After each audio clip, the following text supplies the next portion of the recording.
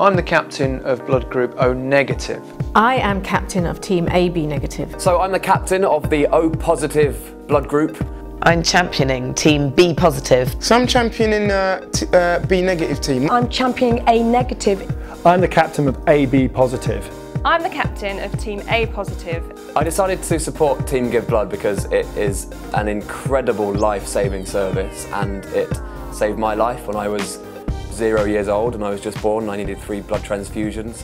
A good friend of mine needed a blood transfusion because of an illness, and I felt that it was really important for me to donate, to feel that it wasn't exactly going directly to her, but somebody like me was donating, and therefore she got the blood transfusion. I think it's only when someone you love or you yourself are in a situation in which you need blood that you realise how important it is. We've got the European Championship and the Olympics coming this summer, and it's quite common during those periods that people forget about giving blood, or they don't have the time, or they're worried about missing a match or a big event. This year we want to make sure that we've got 30% more blood stocks as a nation before the Olympic Games begin.